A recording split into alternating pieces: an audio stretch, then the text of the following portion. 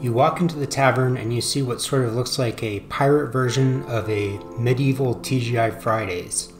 Like a typhoon sort of washed a bunch of crap into the building, like barrels and all kinds of flotsam and jetsam, and then they just kind of started nailing it all together or nailing it to the walls. There's barrels everywhere, and everywhere you look, you see little potted cactuses. So I was in Hobby Lobby buying crap, as I do, and I got kind of inspired. I saw that they had these little wooden barrels, and I cleaned them out. I grabbed all of them because I just little wooden barrels. Like, when am I not going to use those? I had a fight in a warehouse recently in my game, and I really wish that I had a bunch of little wooden barrels. But I also got inspired by the little dollhouse stuff. I'm working on kind of like an epic tavern thing. More of that to come, but I wanted to make some little plants and stuff too. So I grabbed some stuff to make that. Lots of barrels, to make little wooden tables with barrel bases, and other stuff to make like little potted plants. But these little wooden things are super cheap. Like, the barrels were $2 for the whole bag, so I grabbed a bunch of them. I cleared them out, and then the little wood cutoffs are not expensive either. I have a bunch of them. I still have a bunch left over, but I'll use them eventually for something. But I'm not going to paint these at all. I'm just going to stain them. Well, I am going to paint the little bands on the barrels, but I'm just going to stain up the wood and kind of distress it, kind of like texture it to make it look more like a pirate table. So first off, I'm going to give these guys a stain, and I'm just using some furniture polish.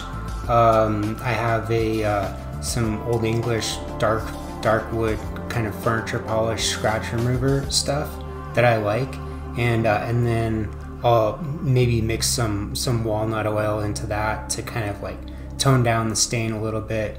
I think that I tried one with just the straight furniture polish and it was a little too dark, so I eventually added some walnut oil and kind of toned down the stain a little bit to make it a little bit lighter color.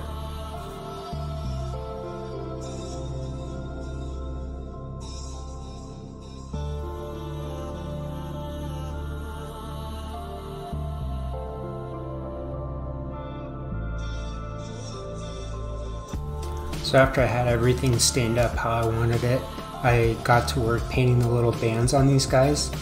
And then I'm just going to use some kind of dark actual metallic paint to paint the bands on. And I think I found a technique that works pretty well, where I'll take the little barrel and then I'll put it up against my finger, and then I'll sort of rotate it against my finger and then hold the brush at like almost a 90-degree angle, like 90-degree angle, and then kind of let the rotating do the work instead of the eyeballing it and painting it, just kind of letting my brush glide over it using my finger. And this is definitely the most time-consuming, tedious part of this project. The best way I think to do it is to do the two bands on one side, and then put that guy down and go to another barrel where the other side is already dry, and then just kind of rotate them like that against your finger, and then let your finger do the work. Make sure that you have a nice fine tip on your point on your brush too when you're doing this. You don't want to spend all this time doing the staining and then have a big old glob of paint where it just ruins the stain. So now I'm going to start creating some texture on the tabletops, and the stain really makes the wood grain pop out, but that's nice and everything, but this wood grain is not to scale at all. So I actually want to hide some of the wood grain. So first off, I'm gonna just put some kind of squirrel marks on top of the table, like to make these guys look like they've been used, and that there's been a lot of pirates like hanging out in this bar with sharp objects, just kind of roughing up these tables. the more squirrel marks, the rougher, the more abused these tables look, the better.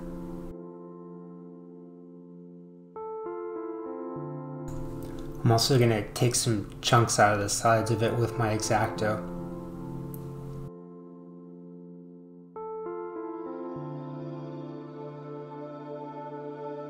And it's time to restain to bring out all that distressing.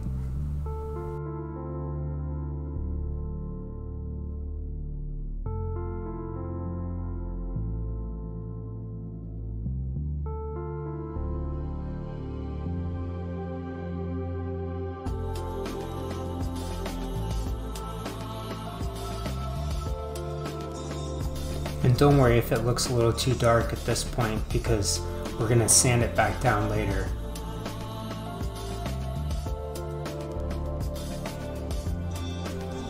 Now I'm going to go in and cut some little planks out of these guys. So I want the tops of the tables to look like they were thrown together from, I don't know, like the side of a ship or something. But I'm going to go ahead and create some little grooves in these guys, and I'm not trying to cut through them, I'm just trying to kind of score them just to create the effect that they're sort of patched together boards. Be careful, don't cut your fingers off, you know. I'm using the coffee sticks and just using it as a guide to make these, but I'm not sure that this is the safest way to do this. But you're not putting a ton of pressure on it, you're just kind of scoring it, just sort of running the blade across it to create the effect. Don't push too hard, don't cut your fingers off. If you do cut yourself, just wipe the blood into the tables. It won't look out of place at all, it'll add to the effect.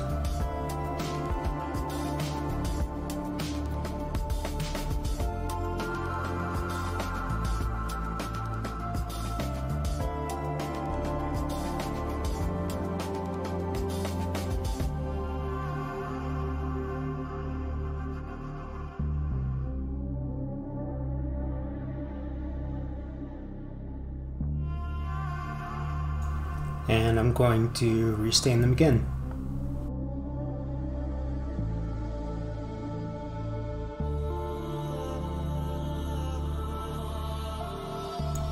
Now it's all about just roughing these guys up enough until I'm satisfied that they look like they've been abused enough.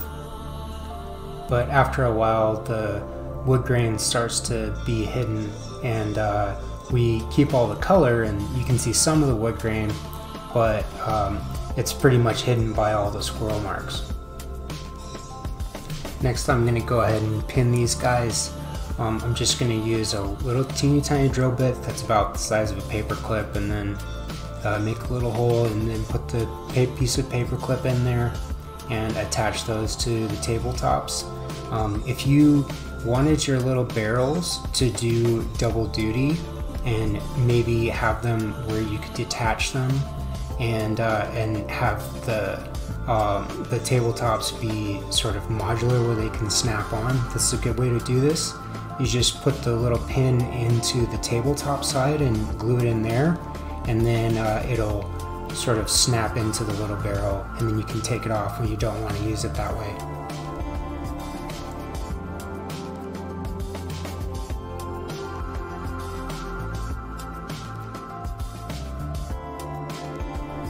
I'm going to go ahead and super glue mine together, and the little pin is going to reinforce that connection just in case these guys get dropped or something on the floor.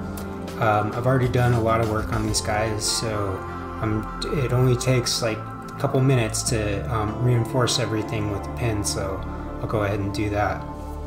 And if all you were interested in was the little barrels and tables, you can stop now. I'm going to start getting into the cactuses. The rest of the video is going to be about making little cactuses. So first off, I got all these little bowls. I wish I had grabbed more of these. I really like them. Later I ended up wanting to make lots and lots of little cactuses. But I'm going to do the same thing with these. I'm just going to stain them up. And you could paint them, but I feel like having the wood grain, it just looks so good. And in my mind, I was kind of picturing like an arid region. Like, I don't know if you know this, like guys, when you water your plants, they don't like to be sitting in water. And then if you have like a wood pot and you're pouring water in it, it's gonna destroy the wood. So heads up, especially cactuses. Cactuses do not like a lot of water. So I thought, you know, if this is an arid region, maybe they make their little pots out of wood, and just because it's easy, even though they're surrounded by sand, that they just like the look of these little wood pots, and then they like little cactuses, and they don't need a lot of water. So I kind of kept that in mind when I was designing them later, that they needed to be very arid looking plants, and that would be the only reason that they would be in little wood bowls. So I had a few ideas, and we'll go from cheapest to most expensive, because the last one, like the little cactuses, cost more than all of the wood parts combined. So first, I'm gonna take a little bit of super glue, and then I'm just gonna put a little dab down the bottom of these bowls, and then I'm gonna take some moss and put it down in there. And this dried out moss, it looks you know, it looks like a dried out arid plant. And then I'm gonna just kind of sprinkle some sawdust around in the side, and the sawdust it looks like when it dries, it looks like loamy soil. It looks like kind of arid soil.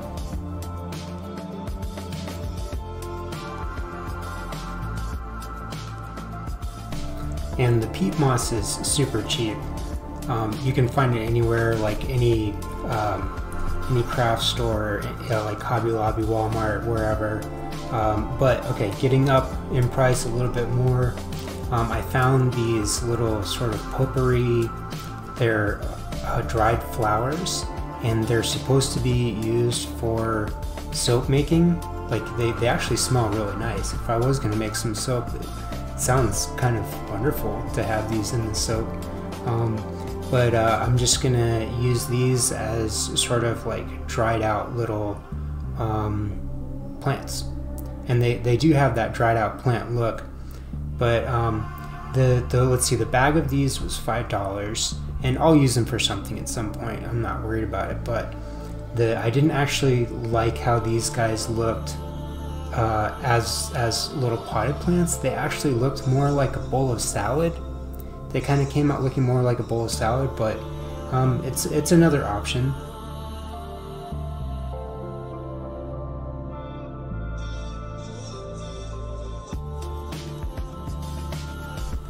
Next up, the most expensive option, the little railroad model scale cactuses that I bought.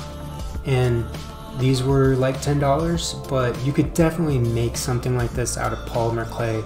I just decided to save myself some time and pay the $10 to get some little cactuses that were already made, but you could totally make some yourself. And I think that these objectively look the best out of all the little plants that I made. And they ended up being my favorite little cactuses too. So again, I'm gonna do the same thing. I'm just gonna plop these guys down in a little puddle of super glue, and then sprinkle some of the sawdust around them to kind of soak up the super glue and create that soil effect.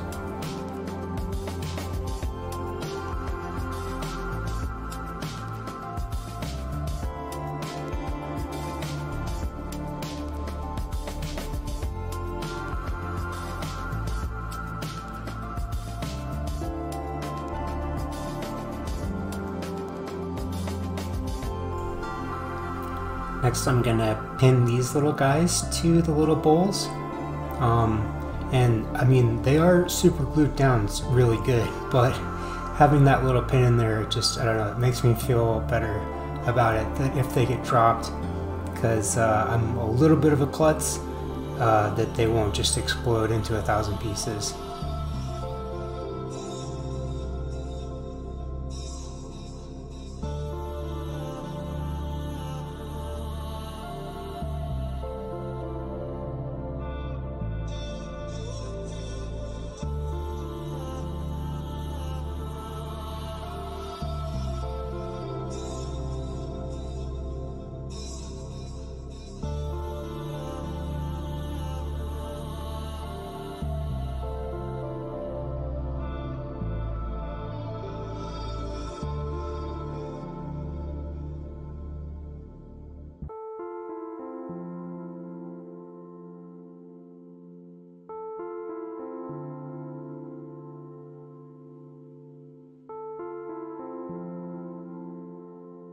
and just add some cool little detail, I decided to take some little crushed up lava rocks that I had, and then put them around the little bases on these guys.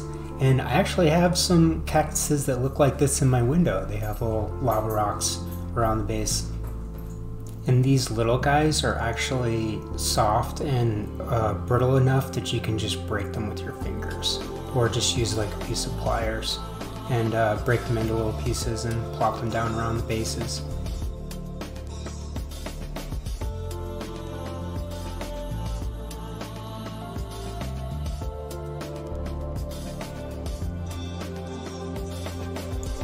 And even though super glue does not have a long working time, it does have a working time. You can put some down, and then it takes like, I think 5 minutes to actually cure. So you can kind of push it around a little bit with like a toothpick or something, and get it to where you need it before it actually completely cures and dries.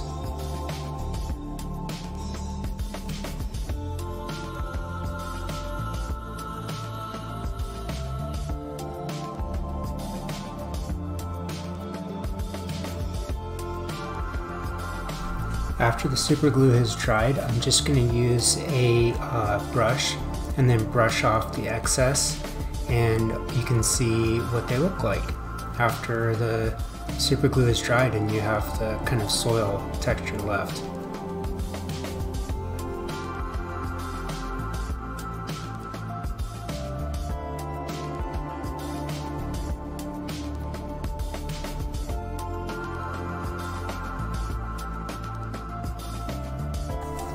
And while the other cactuses are pretty easily sculptable, sculpting something like this or the other tall cactuses would be a pain. It would be a serious pain in the ass. So it's kind of worth your money to not have to sacrifice so much of your time to have these large cactuses already done for you.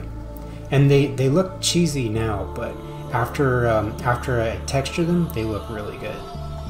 And the wild card, which I actually did really like, was to take some of the dried out little buds and then turn those into something that looks like, I mean, it looks like some kind of cactus, like, what am I thinking of? It kind of looks like an artichoke, actually, like a giant artichoke, but that could totally be a cactus.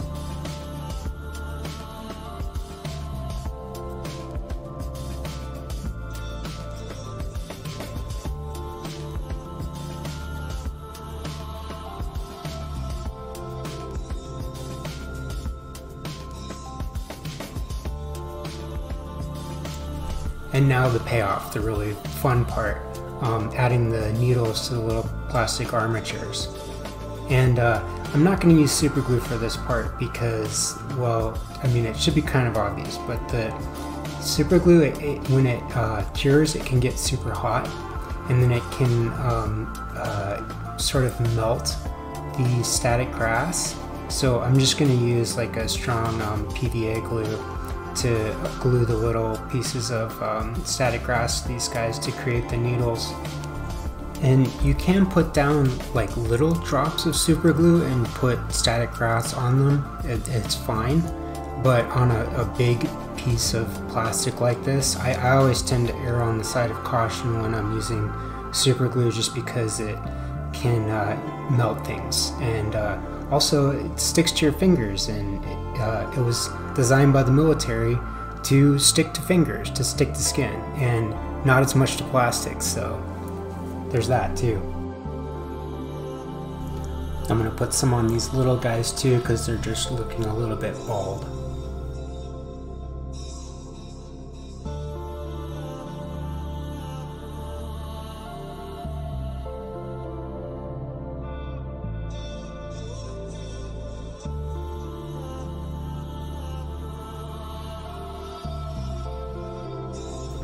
But that's it. I really like these guys. I think they came out looking super cool. I definitely going to use them in my games. I mean, I have to. Like, I love how they look. So I hope you feel inspired. I hope that you go out and have fun making some little tavern furniture of your own, and take care of yourselves.